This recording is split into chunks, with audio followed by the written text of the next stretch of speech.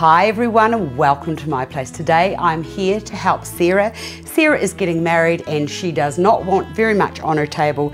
This is similar to her stand that you had. I hope it is, Sarah. I've gone to the end of the world almost to get that. I've put a big candle into the middle. So far so good. And if you wanted something simple, why don't you go for something like these here, like the I don't know what they are. I think that they are wisteria or something like that. So we'll use those, and to keep them together I'm just going to use a cable tie, stick that through there, and I've sort of semi-bent them into the shape that I want to start with.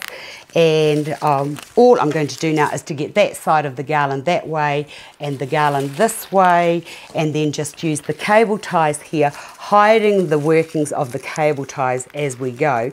I wish you could get green ones that look like stems. In fact, if anybody in the world knows where you can get them, please let me know. And then just bring that around to there, and it's pretty much just going to go flippity flop onto there, and I'll close that up in a minute. And then I thought that for a little bit of interest, a little bird just there could be quite gorgeous. I hope you like that. You like that? That was one of those wee quick fire ones, here to help. See you another day.